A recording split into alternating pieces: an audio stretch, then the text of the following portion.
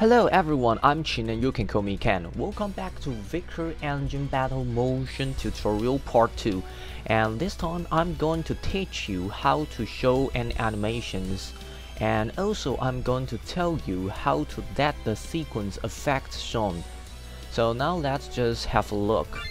So when I hit the enemy, there will be animation shown in different sequence. So when I hit it, so first the prepare, then the execute, then the effect, and finished, then I return. And how to show the animation, it was quite simple, just add one more action inside your sequence. And this actions is just called animation. So you just put animation inside and then choose the subject you want, and I use O target, and this O target here means the enemy you just select. And why it was the enemy you just select was, let's just look at the skill and look at the attack, and let's look at the scopes over here. The scope is one enemy. So now this O target just means that enemy you just select. Then the animation ID 121 will shown, and then later just wait for this animation to the end and clear this battle log and go to the next stage, the movement.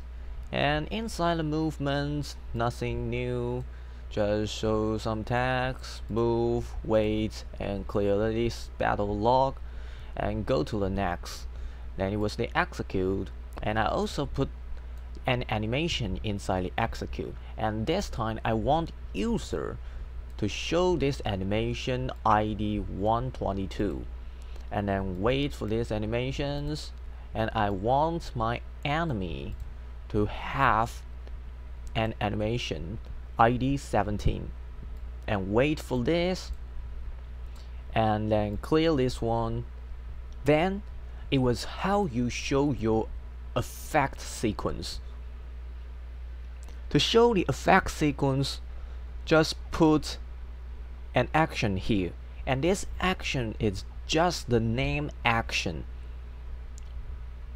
Then after the actions, the subject just use O target, and finally just put the name effect. So with these actions, you could call these actions sequence effect. And when you call this, then let's just go to the effect sequence. Inside the effect sequence, first I'll just show attacks and then an animation. Then just clear this battle log.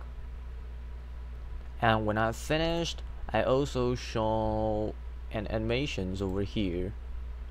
It was ID 36, and this animation is really big, so it will just be a whole screen.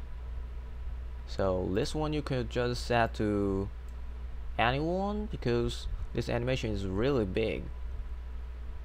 Then just wait for the animations and then clear this battle log. Then finally return. So with this, you can just have an animation and you can call your sequence effects. So let's just take a look one more time. Animations, animations, animations, animations, and animation. And that's all for this tutorial. If you like it, please thumbs up or subscribe. Thank you very much.